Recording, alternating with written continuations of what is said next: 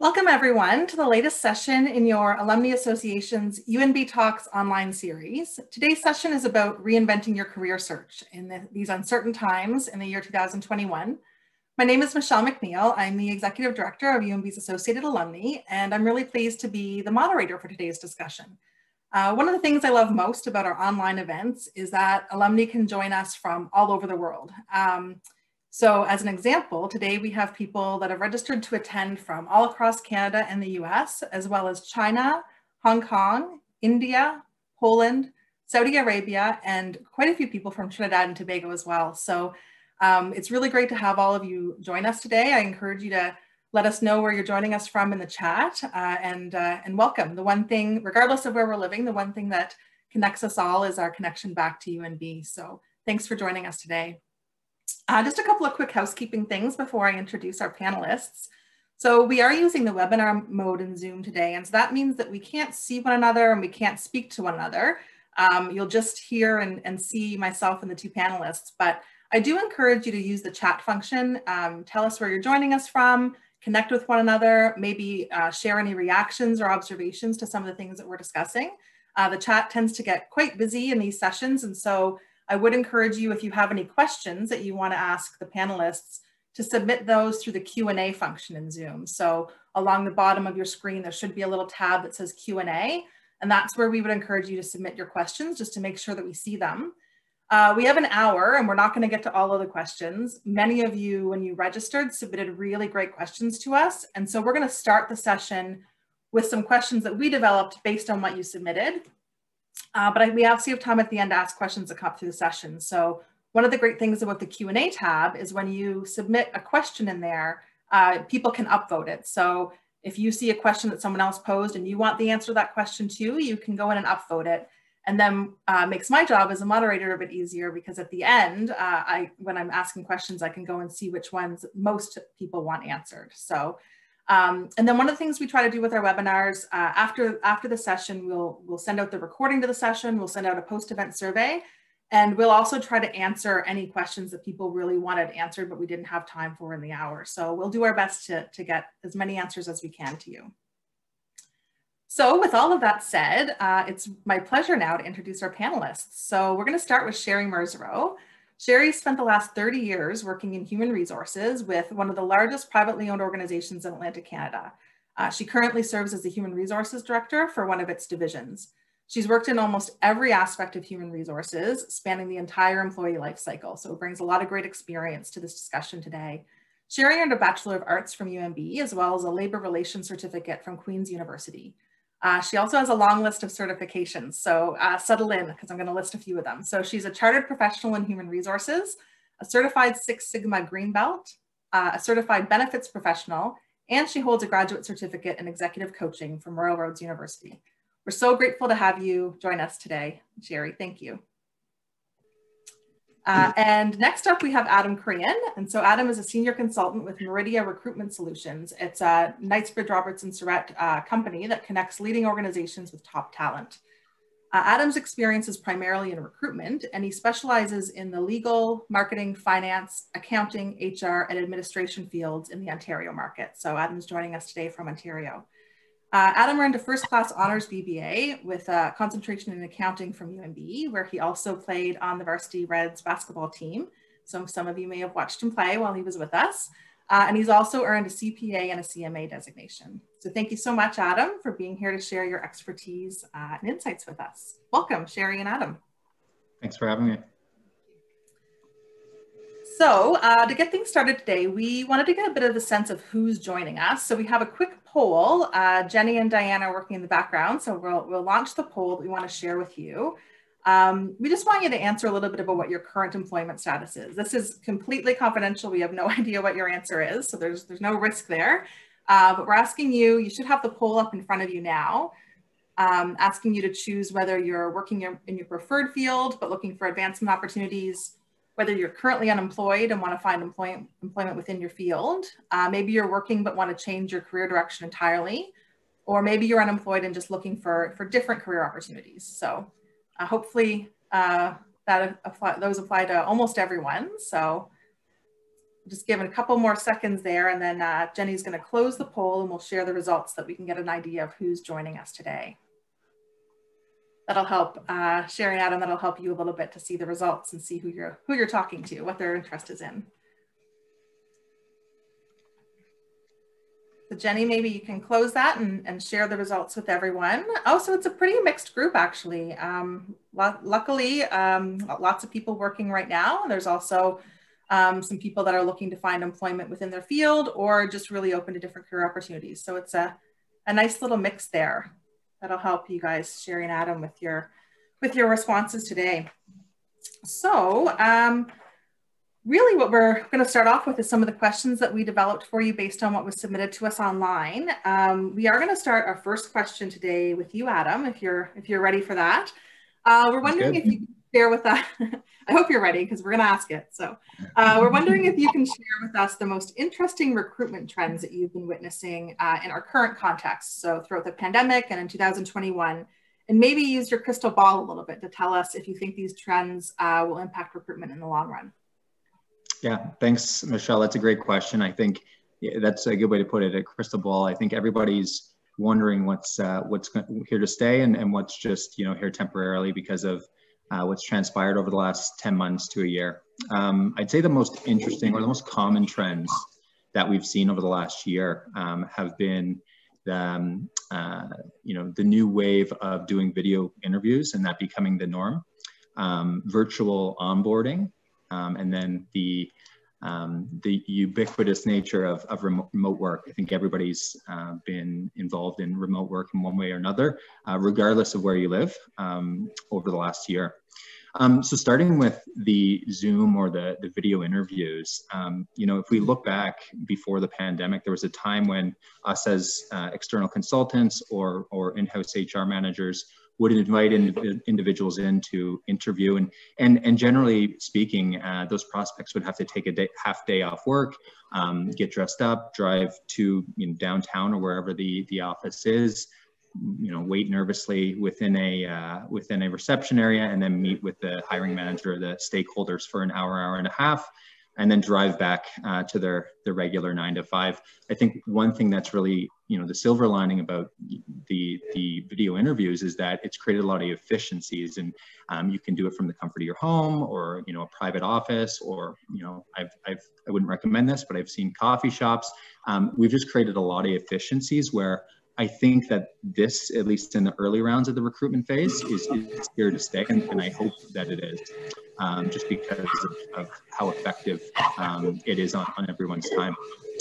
Moving on from that is the next stage in the recruitment process is the successful candidate is hired.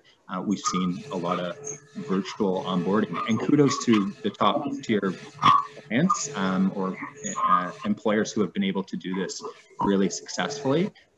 People had to adapt, and when hiring freezes ended, people still needed to be hired, and if they were working in a region due to safety protocols couldn't come into the office safely, they had to be onboarded entirely virtually. And we've seen this from the very, very junior ranks all the way up to the C-suites of organizations. So that's onboarding from a knowledge sharing, cross-training, collaboration, camaraderie standpoint, the sharing of confidential information, getting people set up on payroll and sending out, equipment and technology, all in a really effective manner. Whether I think this will remain the norm, I can't see it on a large scale, especially if you're a people leader or you're in a role that is enhanced by meeting with people and really having those relationships flourish through being in the office. In some instances where people are deemed fully remote and they're not close to any regional office or anything like that, I think that will maybe continue, especially if you're in a, again, a fully remote capacity. But I think, those initial impressions, first impressions are definitely enhanced by, in-person onboarding. So I think we'll see a mix of this moving forward. But my guess, again, to look into the crystal ball, is I think that employers will want to onboard people in person. And then, branching off that, the remote work, this is something that, again, we've all seen. It's been great in terms of flexibility. People, if you're in the GTA, you're in a really busy market, you don't have to do your 3-hour commute daily. There's a little less hustle and bustle. But on the flip side of that, it's created, a larger field of candidates that can apply for roles.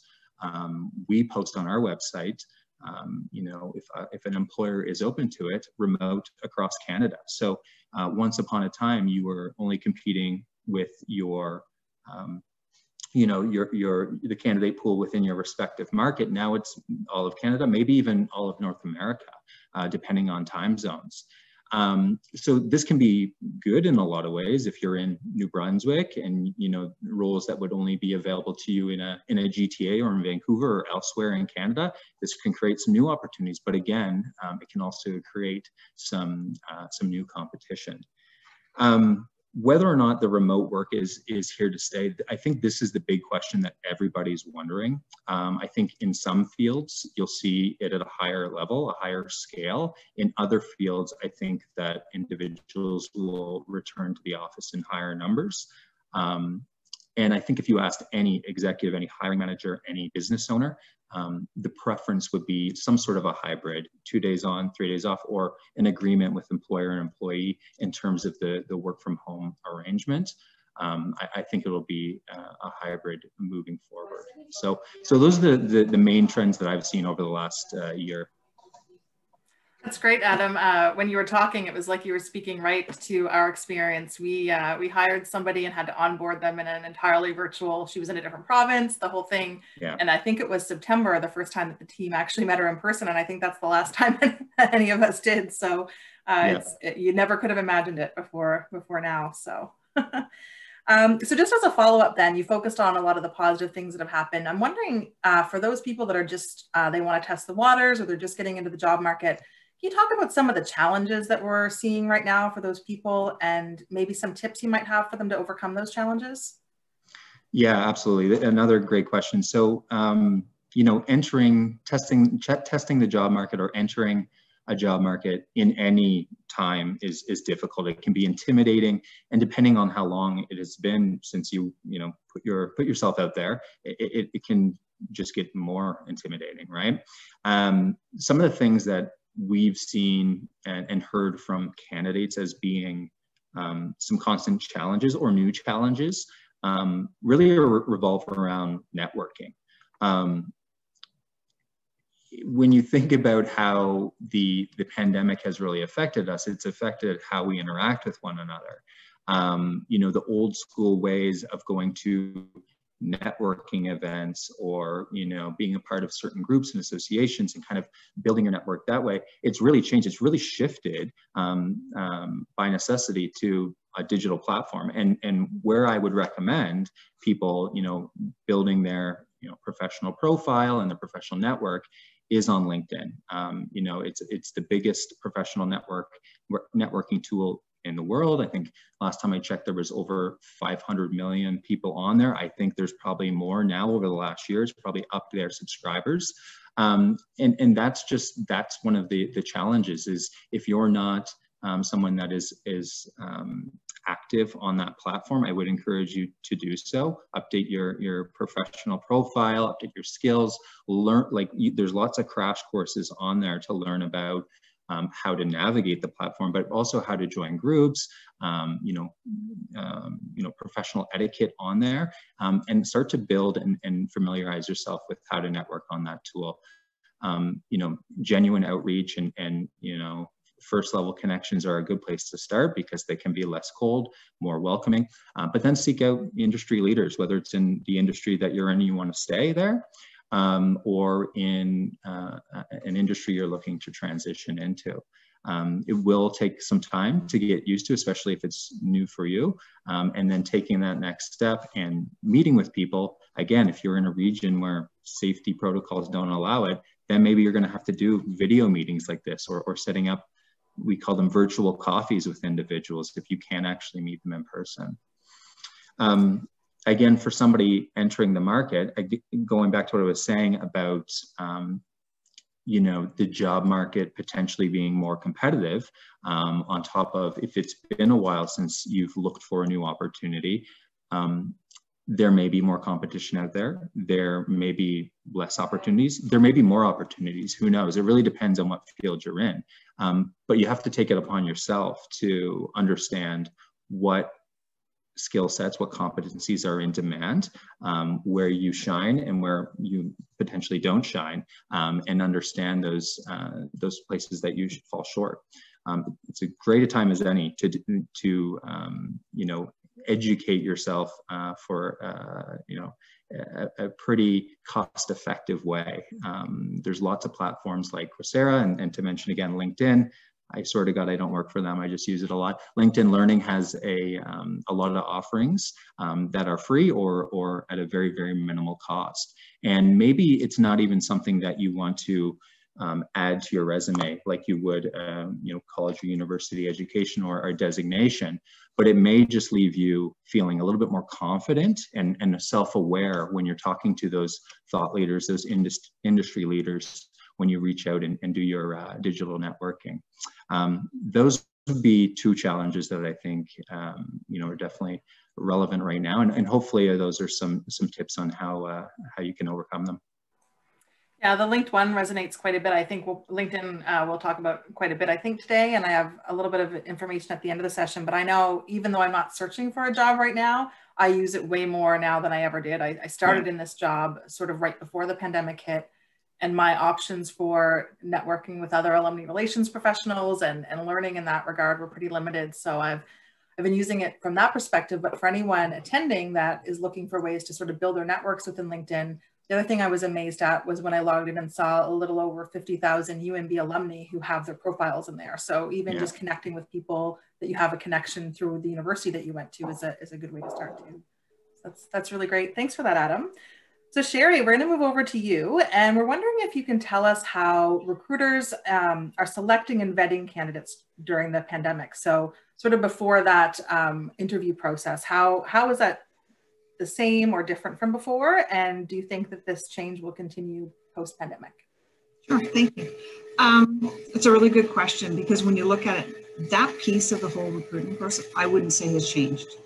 So, you know, prior to meeting with an individual, we go through all the same process we went through in the past. So I think it's really important that you really customize and take a look at your resume when you're applying for a position, and make sure it matches up with what your employer is actually looking for. You know, Adam has said it previously as well. You know, video is the new game, and everyone's doing video recruitment. I mean, that's how we do it today. So, you know, if you think back, you know, almost a year ago today, doing video recruitment would have been the anomaly. It's now the norm. I mean, that's just how we do things today. We're actually in the midst of, so we're recruiting people from all across the world, to be honest with you, from the UK, from Australia, from North America, you name it, we're recruiting people. So I work at Irving Shipbuilding. So when you look at shipbuilding, we don't have a lot of shipbuilders in Canada. We're not just building ships, we're building shipbuilders. So we're trying to bring some of that expertise into our group. So we're actually looking at doing some video work to show a day in the life of what does it look like here for people who can't fly here, take a look to see what Nova Scotia has to offer. And so we're looking at it not just from the aspect of what does Nova Scotia have to offer to you, but also what does us as an organization have to offer you. Well, that's really interesting to hear. It resonates with me when you talk about how much it's changed, because there was a time when I would be hiring someone where I would have viewed having to do a video call or a telephone call for an interview as a bit of a disadvantage to the candidate. And now it's like totally leveled the playing field. So yeah. Oh no, we've got individuals who are coming in, they're still here in Nova Scotia, but on video calls, because, you know, again, with the pandemic going on, we don't want to put people at risk, and it's worked extremely well. Yeah, definitely. Yeah. So along the same lines, but when people are thinking about how to get their profile noticed, so whether that's their resume, their LinkedIn profile, but just how to be noticed, how to get in the door, where everything's digital and online now. And as Adam mentioned, there's no networking events. You're not going to your chamber after hours event or anything like that. Are there certain skills or character traits that will help someone get their profile noticed in the current context, things that they should be paying attention to? Again, I mentioned it earlier. I think it's so important that when you create your profile, so many organizations are using systems where you have to create a profile within the system. Really take extreme caution and really look at what you're putting in there. And I can't reiterate that enough, because a lot of the times many companies are going to the point where, you know, we're using AI. So we're using artificial intelligence that's actually going in and mining a bunch of the data for us and pulling key attributes out. So I think it's important that you clearly show and demonstrate the requirements that are contained within the job posting, because we're really trying to match those up. You know, to stand out, you really want to make sure you're aligning with what that company is looking for as well. So really understand kind of the values of that organization. What are the business strategies of that organization? So really going in and doing your homework beforehand, I think is important. So yes, we're interviewing you, but in the same token, you're interviewing us as an organization as well. Great, thanks. When you think of some of the skills, I think, you know, managing change and being resilient is one of a couple of the key attributes we're really looking for in individuals, because that's, you know, our environment is changing so quickly that people need to understand that they as well need to change quickly as well. Thank you, Sheri. Your last point made me think about in January, we did one of these webinars that was particularly about change management. We had a change management professional lead it. So if there's anyone on the call today that wants to sort of think a little bit more in depth about change management, that recording is on our website, so you can go watch it anytime if you're interested, because it's I think that resilience and change management piece is, yeah, it's always been important, but right now we all need to be flexible and able to adapt. So Adam, we've talked about it a little bit already. Virtual interviews are the norm now. Can you share any particular tips for success in a virtual interview that might differ from an in-person interview? Yeah, this is a great question, Michelle. I mean, I feel as though we're all experts to a certain degree in this area because we're using it, you know, not only in our professional lives, but also so much more in our personal lives.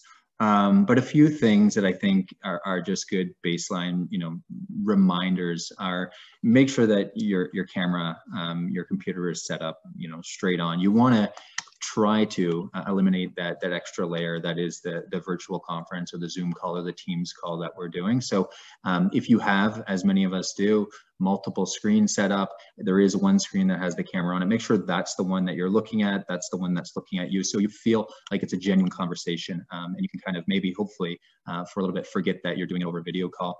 So eye contact, lighting, you want to make sure that, again, you are not, you know, you're not in a dark room. The interviewer can make out, you know, who they're talking to. You want to make sure that you're taking the precautions to set yourself up for success prior to the meeting. So make sure that you test the link, even if it's 15 minutes before. I mean, just make sure that everything is working.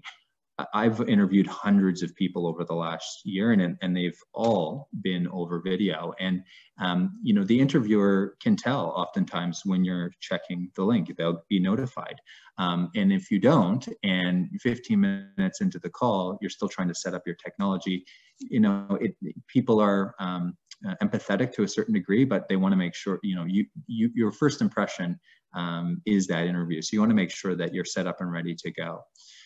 Give yourself lots of time. Make sure that you can, to your best ability, eliminate any disruptions or interference. If it's your spouse, your kids, your pets, your roommates, let them know that you're going to be occupied for the next hour and a half because you're on a very important call. You don't need anybody barging in the room. We've all seen the viral videos of that happening. You know, maybe even give yourself a buffer of 15 minutes on each end. And dress for the parts. This is really important because we're all in a little bit more of a casual environment when we're working from home. If we're working from our home office or their bedrooms in some cases, within our kitchen. You know, you're not always going to be, you know, suit and tie or formal attire, but for the sake of an interview, dress like you would if you were going into the office, if you're actually meeting these individuals in person. It'll make you feel better, and you know, you'll hopefully have more confidence because of it. One thing that is interesting, and we used to educate or recommend candidates to this even before virtual interviews became the norm, and that was video recording yourself, rehearsing the interview leading up to it. It's even more prevalent now because, as we all know, when you get on the video call, you're going to see yourself going through these questions, and that can be a little bit shocking at first. So it doesn't hurt to rehearse this over video. We all have the capability now. So I do find that you know, candidates do report back to us saying that does give them a little bit more confidence going in. And then finally, you know, make sure that your room, your kitchen, wherever it is, blurring your background can help, but make sure it's clean, it's in order. You know, you don't have a messy, untidy bed behind you. You know, we have horror stories of candidates doing that to us, or doing it with our employers or our clients over the last year. So make sure that you're aware of that kind of stuff. Again, this is a first impression. And just as a safety precaution, wear pants. You never know if you're going to stand up, so just make sure that you're wearing pants. That was an incredible treasure trove of tips you just laid on us, Adam. Thank you for that. And actually, I haven't had to do a virtual interview before, and those tips were really helpful to put me in the position of the person that does all the things you have to think about that you don't have to think about when you go into an office. So thank you for that. Sheri, we're going to ask you to talk about virtual interviews as well, but maybe from just a different perspective. So speaking as an employer, are there things that candidates, so Adam talked a lot about the things to do to make sure you do, but can you talk about things that employers have as expectations? So things that candidates should really not do in a virtual interview? Sure. You know, thank you, Michelle. It's interesting, you know, Adam talked about, you know, we've all seen the viral feeds that have gone out of people who are, you know, conducting a newscast, and, you know, their kids are crawling across the floor and their wife's crawling in after them. So I think, you know, to Adam's point, it's extremely important that, you know, if you're in a household, that everybody in your household understands that, you know, you're going into an important meeting, and that's important. Don't use filters. We've all seen the cat filter that has gone viral as well. So try to set those things up. I guess no different than any interview you're going through. Try not to, and I know you're going to prepare beforehand and you're probably going to have some notes, but try not to rely on your notes completely. You know, if you've got notes in front of you, maybe have them so they're bullet points with very few long sentences that you have to read through the whole sentence to get to what you're looking for. I've done that myself where, you know, you've got 5 paragraphs of something and you're trying to pick out the keywords. It's impossible to do that when someone's asked you a question on something. So again, I would, don't rely on your notes, would be extremely important. Have some bullet points in front of you. And again, just make sure that you've got a private place. It's extremely important if you can do that. Great, thank you for that. So I think that now we're going to move on to back over to Adam. So Adam, I can imagine you spend a lot of time in interviews. I know Sheri does too, but your work is recruitment all the time. And so I can imagine you spend a lot of time in interviews. Have the questions that are being asked during the pandemic shifted at all? Like, are there different questions that people need to be prepared to answer now? Yeah, that's a really interesting question because, you know, a lot of, you know, we conduct a lot of interviews and then we get a lot of feedback on interviews from our clients, so employers. I wouldn't necessarily say, you know, in terms of skill assessment, you know, those questions have changed that drastically. But I will say that there's a couple questions, a couple things that will come up in interviews that wouldn't have pre-pandemic, and that's around the adaptability, the flexibility of a candidate. So, for instance, if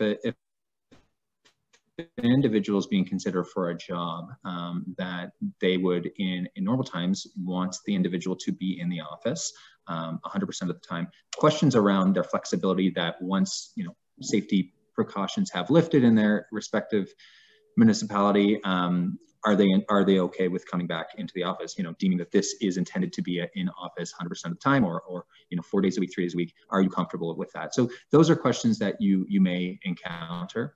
Another thing is around, and I think Sheri had mentioned it earlier, is around the adaptability of individuals, and maybe more so leaning towards how resourceful they are with certain technologies or certain tools, especially communication tools.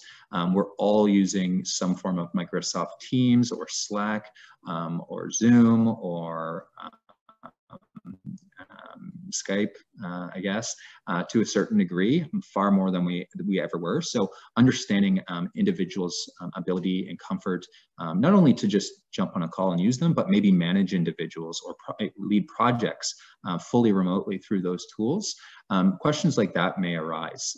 So having an answer to that, preferably backed up with an example, can become really, really important.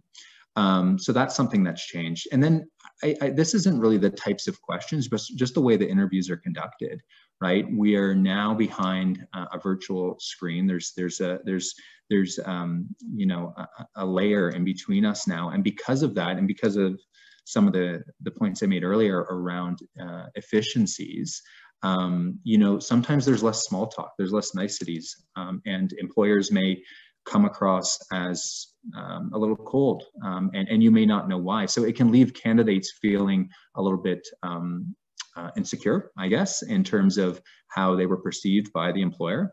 But conversely, now that we're, you know, welcoming people into our living rooms, into our homes, there's a little bit more empathy sometimes too. People are very open to talking about how they're doing, how they're coping with the stress from the pandemic, how they're coping with, you know, everyone being under the same roof and working and going to school and stuff like that. So you see kind of both sides of the coin there. And again, those are things that, you know, you may not have had to deal with as much before the pandemic. Really interesting to think about. Sheri, a similar question for you, but from the other perspective. So wondering if there are different questions that you would encourage candidates to be asking the employers now. So maybe things that weren't as important before that now are really important as a candidate.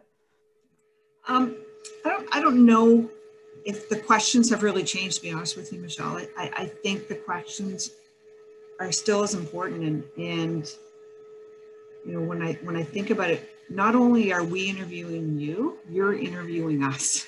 And it's so important that the two are meshing together. You know, do your research, understand a little bit more about the company so you're prepared to ask questions. You know, ask them what their values are, you know, to make sure you're well aligned with the values. The last thing you want to do is join an organization that your values are just misaligned.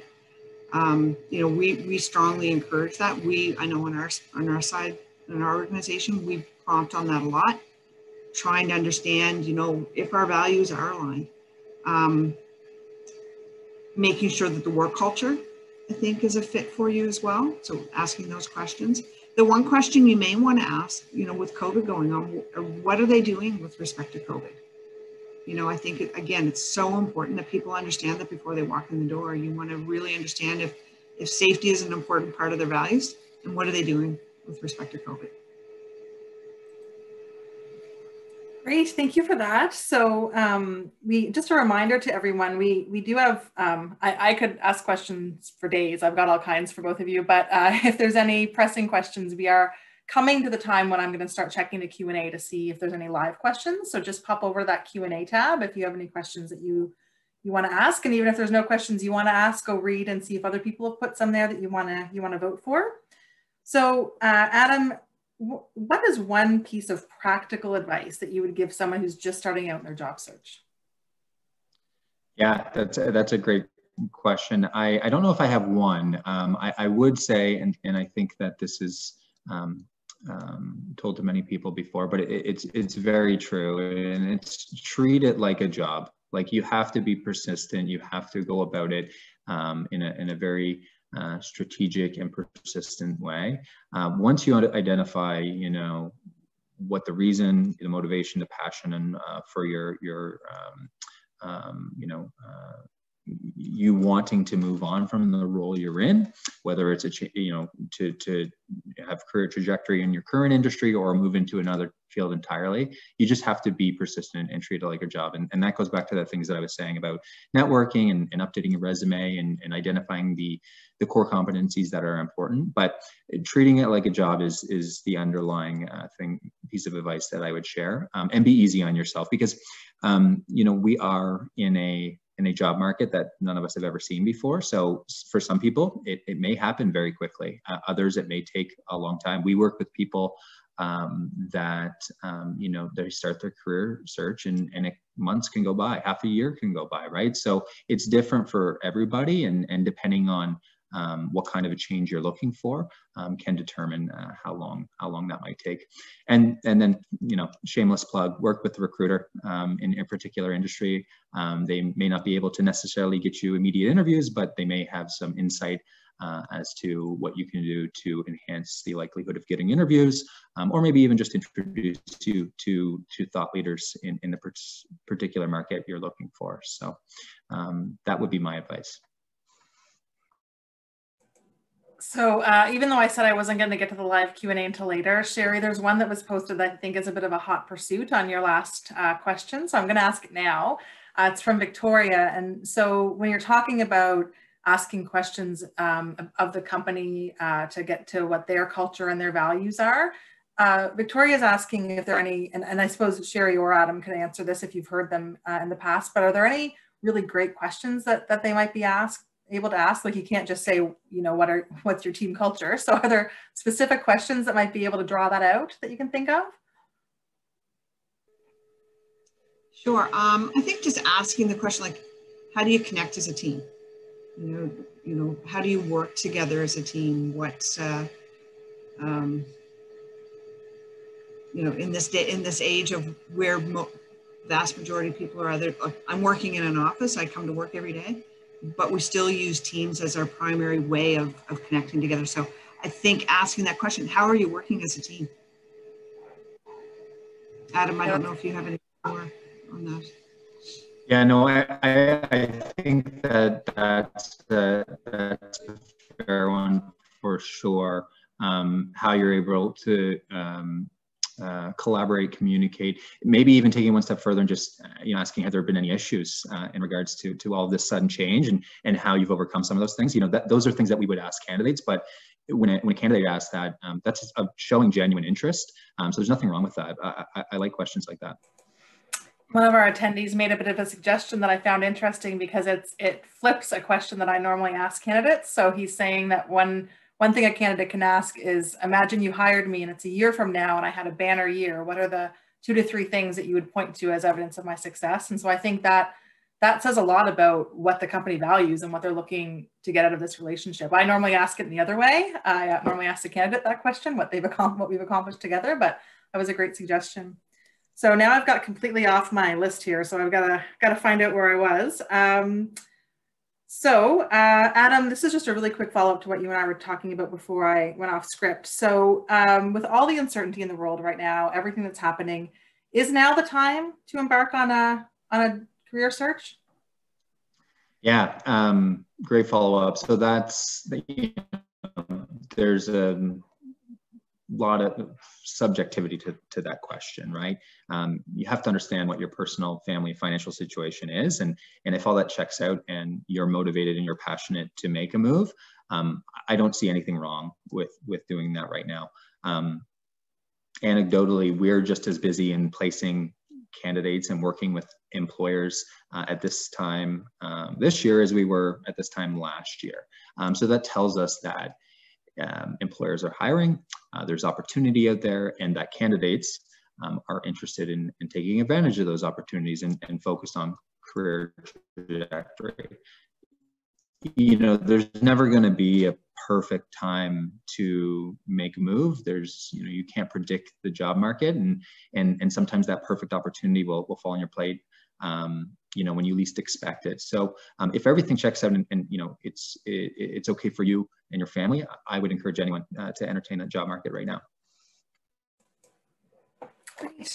So Sheri, now it's your turn to use your crystal ball a bit. As we've referenced lots throughout the past 40 minutes, we've seen a lot of dramatic changes in the past year. Do you think the recruitment process has changed forever? And if so, what are the most critical changes we should expect to face in a post-pandemic workplace? Yeah, thank you, Michelle. I would say the recruitment process, and Adam will probably shrug a bit when I say this, but I think it has changed forever. I agree with Adam. I think we're going to see a hybrid kind of emerge at the end of this once we kind of go back to kind of the new norm. But I think it has changed. I think we've catapulted to where we wanted to be. That it was going to take a lot of time to get people to transform and to become used to doing video recruitment. Everyone is so used to it now. Taking that away from them, I think will be very, very difficult. When I think, we're recruiting, trades folks, and, to say that we're not going to bring a person in personally to meet with the person. If I look back 11 months ago, we would have said, no way was that ever going to happen. And we've just hired 145 new tradespeople in the last 30 days. So we did it all through video. So I would say, I think it has changed forever. It's given us more visibility on the global market than we've ever had, because we don't have that barrier of trying to get someone to come here and it taking 3 days by the time they get here. So I think it's changed. I really do. Again, I don't think it's going to stay where it is right now, but I think you're going to see some relaxing, and hopefully it won't go back. It won't go back to where it was. Yeah, I've seen, I know we all see all kinds of memes and posts on social media, but one of my favorite ones in the last few months is about, as we all rush back to what was normal before, take time to think about what's worth rushing back to. And so I think we all need to think about the things we want to take with us out of this experience moving forward, whatever that is in your world. So thank you for that. We have some specific questions that we received through registration, and then I see a few coming in live online now that we're going to move to. So the first one is about professional mentorship, and these are not assigned to either one of you, so I don't know how we're going to deal with that. Maybe just one of you start talking and we'll let it flow. But the first one's about professional mentorship and hearing a lot about that being important.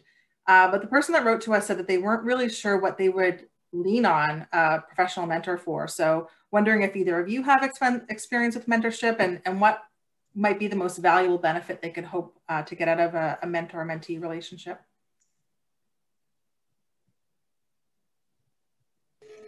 Yeah, mentorship can mean a lot of things, I think.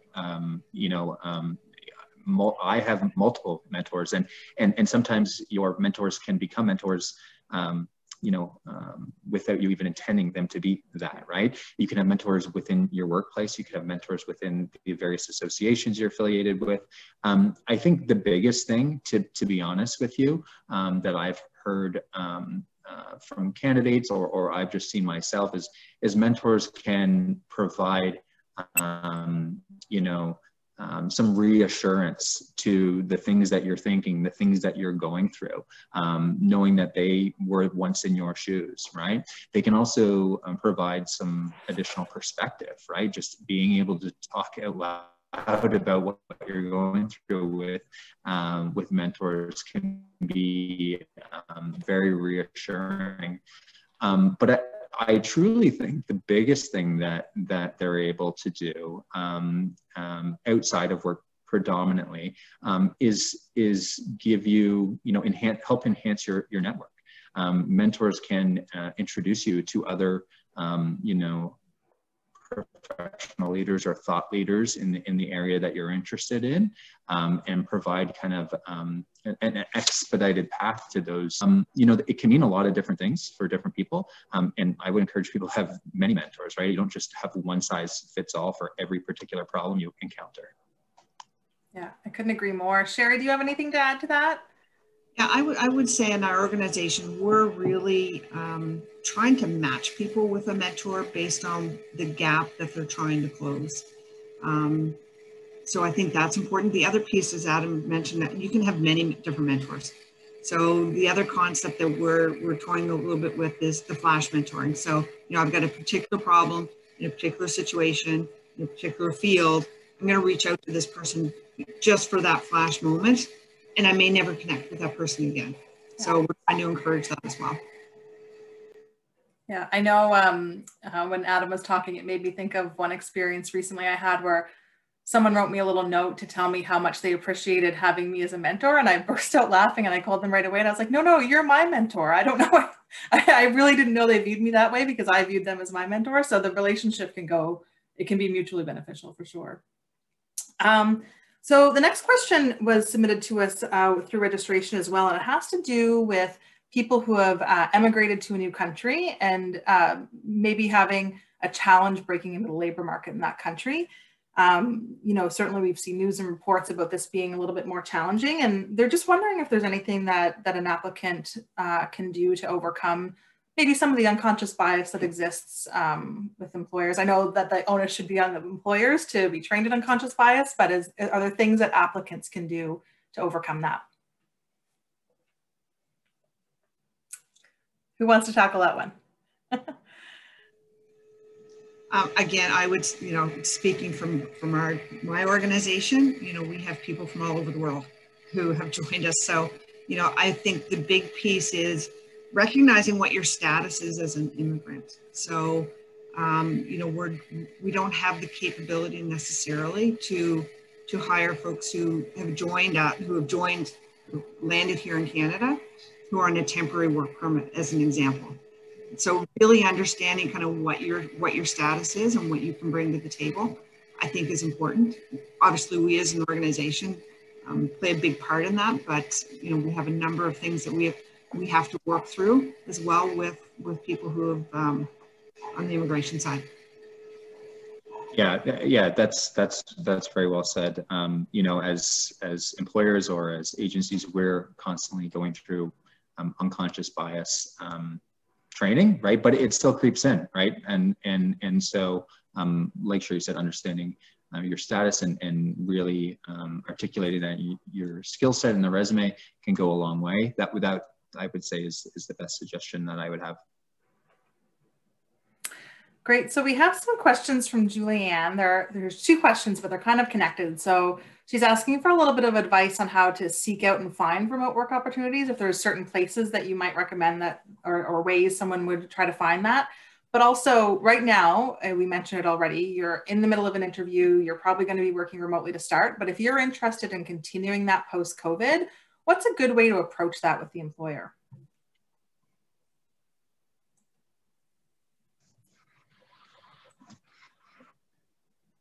Okay, sorry, what was the first part of the question? The first part was just if there's a good way to seek out remote work opportunities. So yeah, I'm comfortable with this one. So the familiarizing yourself with the different job boards, and that includes LinkedIn and Monster and Indeed, and a lot of job searching.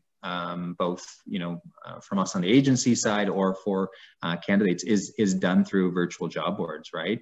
The keyword search is the best way to do it. A lot of employers are advertising as remote work or some form of remote working arrangement is in the job description or is in the location or is in the title even. So that would be my suggestion in terms of how to seek them out.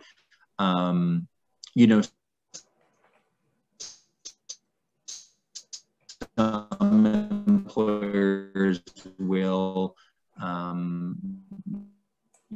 deem them as in-office positions, but during the COVID, lockdown periods, they will obviously allow employees to work from home. The best way to go about finding those, it'd probably just be a matter of where you're searching. Monster, Indeed, LinkedIn, the main job boards are the best bet in my opinion. We're kind of losing you there a bit, Adam. I don't know if everyone else is or if it's just me, but I don't know if you're done, but I'm going to interrupt and move on to another. We just lost you just for a second, Adam. So we're going to move on then to another, unless Sheri, did you want to add anything to that, or do you? Sorry about that. Yeah, no, I would agree with Adam. If you look at any of the job boards, I think companies are very open to saying whether or not it's a permanent work remotely or not permanent. And they're very clear, and I believe in most of the postings.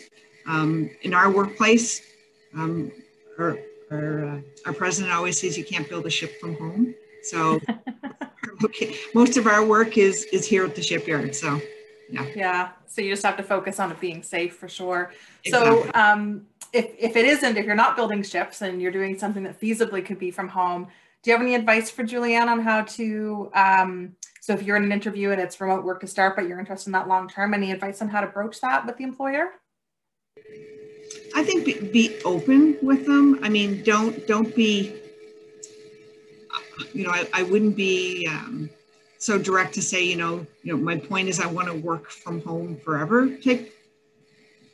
Broach it in more of a curiosity. Be curious about how they're going to approach it, and see what comes back with you, back from them, I should say. Yeah, that's really great advice. So we have a question from a new graduate, and Robin's wondering, so someone who's new, just entering the workforce, they have limited experience in their field. How can someone like that increase their confidence in an employer recruiter that they would be a good fit for the company? So from application straight through to interview, what kinds of things should they be saying? They might not have a lot of experience, but they know they'd be right for it. How can they, what tips do you have to help convince an employer of that? Yeah, I think that a new graduate has to be aware that they're not expected to know everything, right? Limited, if any, experience coming right out of school, right? I think that doing your research and understanding, some really interesting things about the company, or understanding your reason subjectively that you're interested in the company are very good things that can come out in a interview. When my clients talk to me about why they're interested in junior applicants, it's very rare that it's because one candidate's core competencies or intelligence or skill set are so much higher than another individual's. It's usually this individual's characteristics, their intangibles, why they were interested, how they got along with the interviewers, and really understanding and believing in their genuine interest in the company. In terms of skill set or skill fit or core competency for the particular role, there should be a baseline, obviously, but you can educate yourself on interesting trends, what an individual needs to possess or needs to be strong in, and that kind of the next level up. Those are things that you can, be self-taught or start to look into. But I think in terms of a junior applicant, really standing out is really having that genuine interest and maybe portraying that long-term fit or alignment with the company in the interview. If I may, Michelle, just to add to what Adam had said, I would say you may not have what you call the experience, but you've had exposure in other areas. So you've gone through university, you've worked in groups, you've done work. So don't hesitate to rely back on that. And I know when we're going through interviews with people who don't necessarily have the work experience quasi, we ask them to reflect upon their experiences they've had in working with groups in school, working on projects. How did you present yourself? Those types of things. Don't hesitate to rely back on that. I think that's important. Yeah, I think that's really important. We, again, I'll keep referring back to it, but we've done some good programming this year. We've had a couple of career talk sessions that we've led that were specific for our students this year.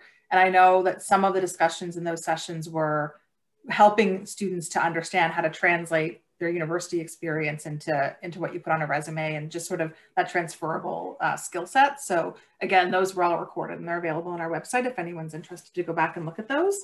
But we also had a question, so that was from a young alumnus or alumna, but we had a few questions submitted to us during registration from mid-career alumni.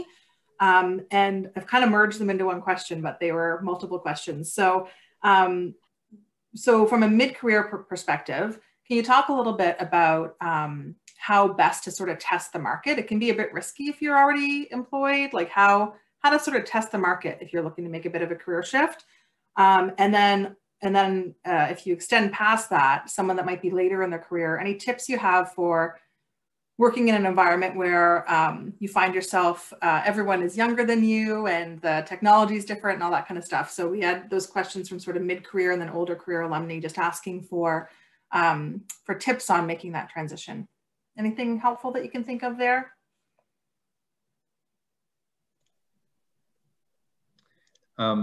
Sure, I can talk to the transition one. It depends on where you're, if you're looking to transition into, more senior role within your current field, or into a different field. I guess they're a little bit different in terms of the confidentiality. Working with a recruiter, again, shameless plug, but I think that does go a long way. You can pick their brain around what's going on in the market and get a sense of, either what, the volume or the scale of opportunities are out there, or in more detail, maybe what you would need to do to enhance your candidacy to make yourself more attractive to employers. Ways of doing that, again, I think the network connections, whether they're friends or your inner circle who are in the positions or the industries you're interested in, and reaching out very confidentially to get understanding of what you would need to do, or whether or not you're viable or you're attractive candidate for those positions. That's how I would encourage anyone to quote unquote test the waters. But there can be various different strategies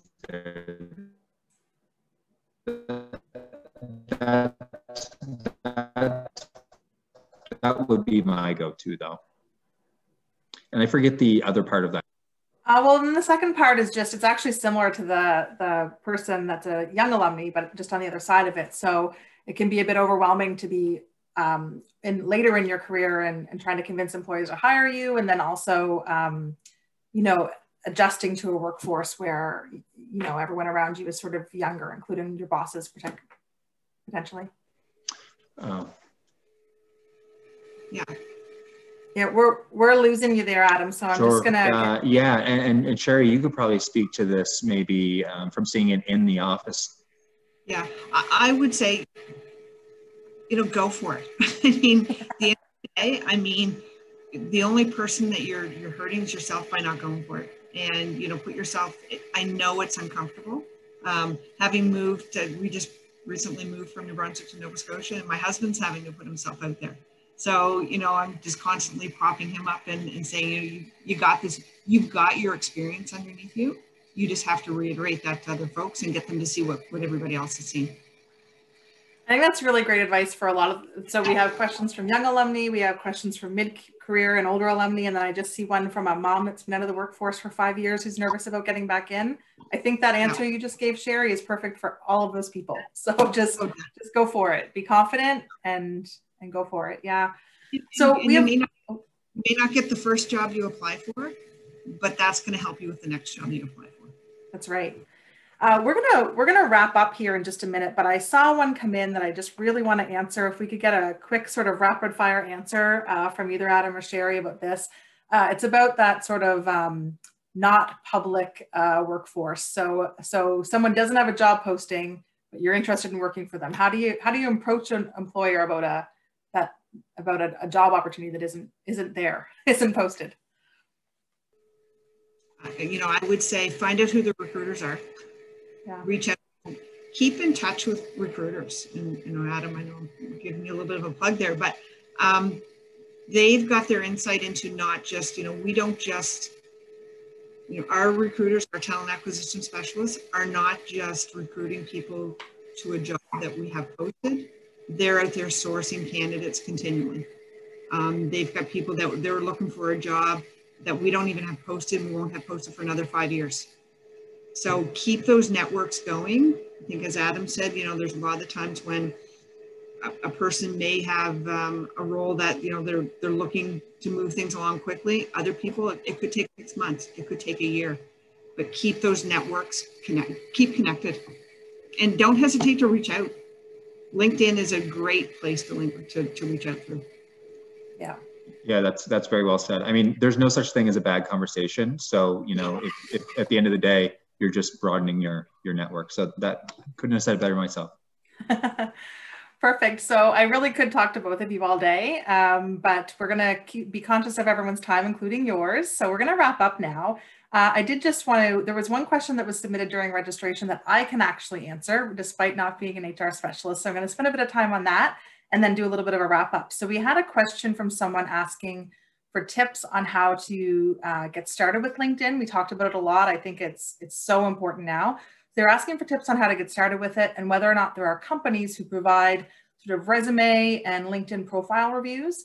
And so I've got 3 answers for you. So to start, one of our upcoming UNB Talks online sessions features a UNB alumna who specializes in LinkedIn. So she's a LinkedIn trainer. And the session is on March 31st. It's called The Power of LinkedIn and Social Reciprocity. So there's going to be lots of great stuff in there if that's something that you're interested in. There absolutely are people that help to review resumes and LinkedIn profiles and things like that. So we'll hear a little bit about that on March 31st. But we also did 2 sessions last spring when our 2020 grads were, we just wanted to do something to help those students that were graduating last spring and entering a really uncertain world. And we had a sort of 4-part series for those grads, and 2 of the sessions specifically were on LinkedIn. I'll get Jenny to, Jenny posted the link there to register for the one that's coming up. And I'll also ask Jenny if she can post the link for where the recordings are of those 2 sessions that we did in the spring that were specifically on LinkedIn. So one was called The Fundamentals of LinkedIn and the other one was called Networking on LinkedIn. So they're great sessions led by a UNB alumna. We do know a few UNB alumni who do this exact kind of work. So if you're looking to be connected with one of them, that's one of our jobs in the alumni office, is to connect our alumni to each other. So you can email us at alumni@unb.ca if you want to be connected to some people that might be able to help with your LinkedIn profile and your resumes and stuff. We'd be happy to connect you. So that was me answering one of the HR questions. So there you go. So thank you, Sheri and Adam, so much for taking the time with us today. We get so much out of these sessions. We're so grateful to you to take this time to spend with us and share your expertise and insights with your fellow alumni. From our perspective, we do these things to help our alumni connect with one another and to learn from one another. So it's really exciting to have had you with us today. Thank you. We will, if you have any other questions that we didn't answer, we'll try to answer them in our follow-up email that we send out. So shortly in the coming days, everybody who registered will receive an email from us with a post-event survey and with the link to this recording, and also the LinkedIn profiles for Sheri and Adam if you want to connect with them afterwards. And in that, if there's any questions we missed, we'll try to get Sheri and Adam to answer them in writing for you in that email. So we hope that everyone really enjoyed the last hour. I know that I did. And thank you so much for joining us. One final thing that I did want to say is that our programs that we offer through the Associate Alumni are only made possible by some of the partners that we have. So obviously our alumni who come in and share their insights with us, but we also have affinity partners that support our programming. And I think Jenny had a slide she was going to share. I don't see it in front of me, but I'll just, oh, here it comes. So we would like to say thank you to our affinity partners who help to fund all of our programming efforts. TD Insurance offers home and auto insurance to alumni and students, Manulife who offers health, dental, and life insurance, and then MBNA who offers a credit card. And so those are really great products that you can afford yourself of as an alumni, but then we also get a benefit as an association, and allows us to run events like this. And there is a little bit of a screen up there that shows you some of our upcoming events if you're interested in joining us for any of those. We hope that we'll see you at those in the coming months, coming weeks. So thank you so much to all of our attendees for joining us today, and a special thank you to Diane McAdam and Jenny Knutson in the alumni office who were in the back end making sure this went smoothly. I enjoyed spending the last hour with everyone. Have a great day. Bye.